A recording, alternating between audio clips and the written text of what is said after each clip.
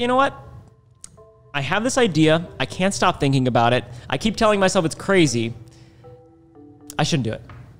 No, I'm gonna do it. I'm gonna do it. The crazy idea Ryan Trahan is talking about here has just changed the formula for growing on YouTube. His new daily series, where he crosses America with 1 penny, has gained his channel 2 million subscribers in the last month. I closely studied each episode and started to realize something. Ryan has stumbled across a new growth method for YouTubers that was hiding in plain sight. All the episodes in the Penny series are built around a 3-part formula. A video formula that has turned this guy into America's fastest growing YouTuber. And it starts with part 1, giving the algorithm what it wants. Now, the title of this part might confuse you, because daily vlogs aren't supposed to work. They were huge 5 years ago, but in recent times YouTube has been dominated by high effort content uploaded a few times per month, with big stakes and even bigger budgets. The reason? Vlogs are typically not as good at holding audience retention, the art of keeping people watching from the first to the last second. If you give the algorithm a choice between 2 videos, it will pick the one with higher retention to go viral. But the Penny series has changed everything. Ryan uses a few really smart tactics to make these episodes addictive to watch.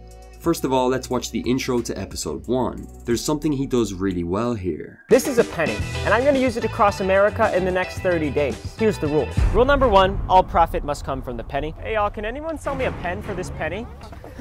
You just started a revolution. Rule number 2, all grub, boarding, and transportation must come from the profit from the penny. You guys wanna buy this pen for $1?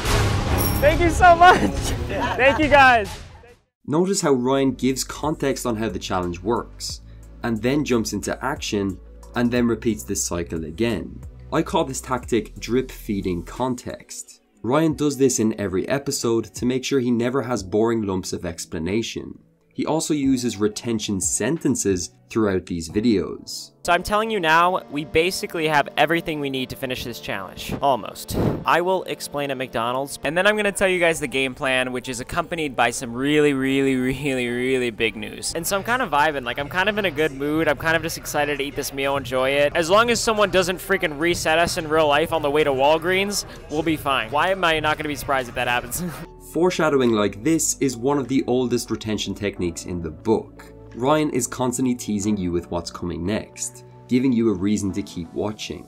Even take this episode for example. Ryan constantly hints at the next city without revealing what it is. Getting ready to go to the airport to go to the next city. We just have to shift our focus to the next city. To the next city. In the next city. Doing some research on this next city. I'm going to... It's a secret. You really think I would tell you? It's literally a secret. It's a surprise. It's literally more fun if you don't know what it is, and then I do that shot where I'm like, it's gonna be worth it, I promise. This not only helps view duration, but also the return rate so that more people tune in the next day. When he ends an episode with a sentence like this, I have kind of big news to tell you in the morning, so I'll see you then. You just can't wait for the next video. While these things are important, lots of other smart YouTubers already do this. The next tactics make all the difference. Firstly, Ryan is putting on a masterclass in how to build familiarity with an audience. He has uploaded this series at 10 AM EST each day, so people can make it part of their daily morning routine. He also uses the same music throughout the series. This track here is basically the theme tune to his own sitcom.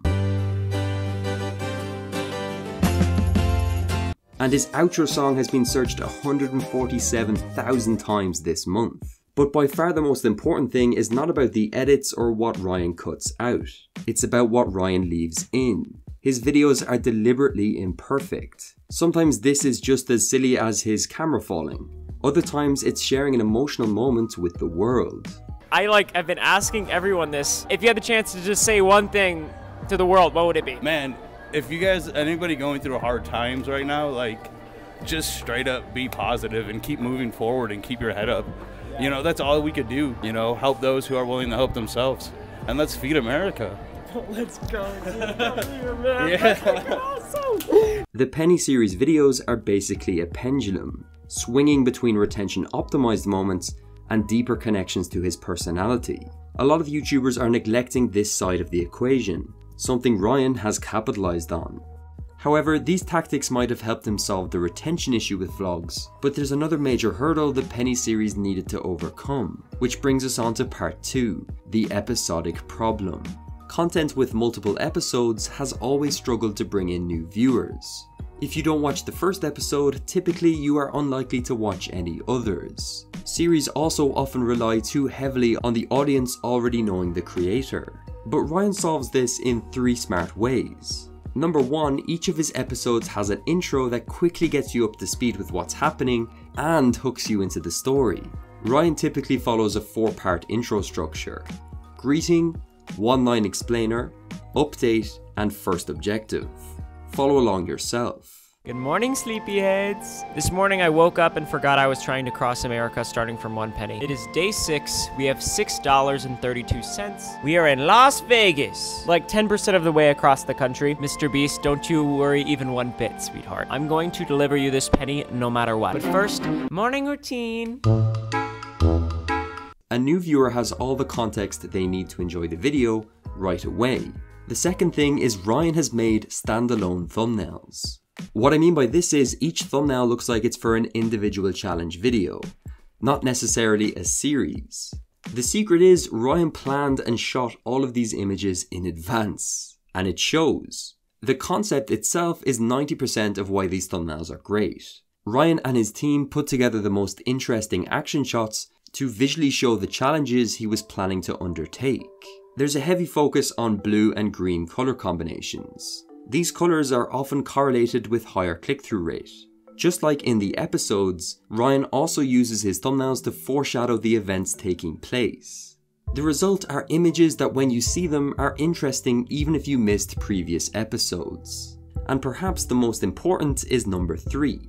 The series itself is a high-stake challenge. In a way, Ryan has fused the daily vlog with the current optimized meta. And just in case you were wondering for comparison, Ryan has done more than double the views per month than Casey Neistat did in his prime.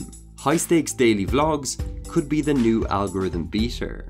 So now we have 2 parts of the formula, retention and optimizing for new viewers. But part 3 is where Ryan's best idea comes into play, audience hacking.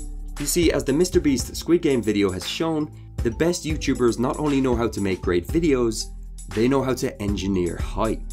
How does Ryan do this? The Great Reset. Great Reset. Yeah! The Great Reset. I was waiting all video to say that.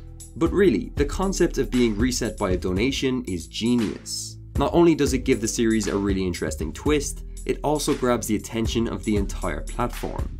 Dozens of massive YouTubers have made tweets, shorts, and even full-length videos about their donations.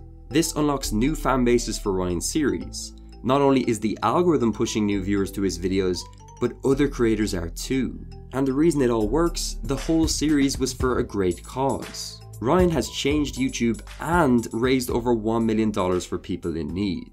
And I'm feeling brave, so for every subscriber this video gets, I'll donate not 1, but 5 pennies to Ryan's fundraiser. Go ahead, bankrupt me.